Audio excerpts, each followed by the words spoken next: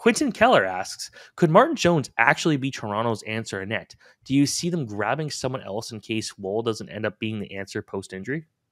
Yeah, it's a good question. I don't think Jones is the answer. I think it's one of those anybody can get hot for a stretch, and the Leafs have played some pretty bad teams lately too. So some of Martin Jones's wins have been against sort of pushover opponents in that Pacific Division, and I just think we've seen a massive sample size from Martin Jones. He's a veteran. We've seen enough of him at this point to know he's not going to suddenly become a Vezina Trophy caliber goaltender, even though his numbers are really good right now. He is a pro's pro, and this is exactly why the Leafs brought him in. They knew that in the modern game, goalies get hurt more than ever, and he's a great number 3 to come in, and he can hold things down for a little stretch, which is exactly what he's doing right now. But I don't think I'm just not that worried about Joseph Woll's timeline. I don't think there's been any indication that this is a season-ending injury or that it's even going to keep him out for the stretch run or the playoffs, anything like that. I think he'll be back with more than enough time to get himself reestablished for the stretch run. So I think it's still going to be, whether it's Woll and Jones or if Samsonov figures things out in the minors, comes back and it's Woll Samsonov, we'll see. But I still think Woll's going to be the guy.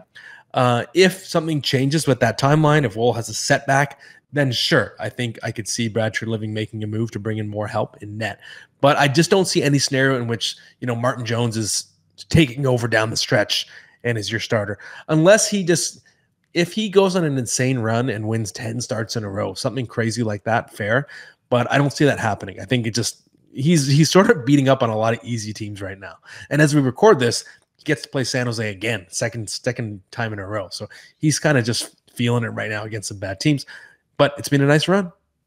I really don't like what they're doing Phil to be here. A lot of people said like he was the guy they should call up, and I'm like, no, because they're not going to play him, and they haven't. He hasn't played a game yet. He's been kind of sitting there, and that seems odd to me. Like Petrozelli could have held that role, and you continue to get those opportunities.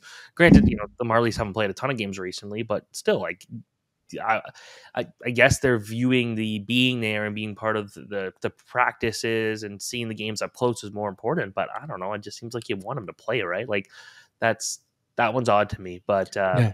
I agree, and I want to give a shout out to my British neighbor David, who had never lived in Canada before. And he's learning about hockey through me. Like whenever we talk over the fence and we're taking out our garbage, he's like, "I wanted to try a Marlies game. Could you tell me where to sit?" And I showed him where to sit, and he like sent me pictures from the game, and he was like, "That keeper Hildeby, he seems really talented. I think he's great. What do you think, Matt?" And I was like, "Oh, good eye, David." And I told him like last week, I'm like, "David, your guy Hildeby, he's been called up."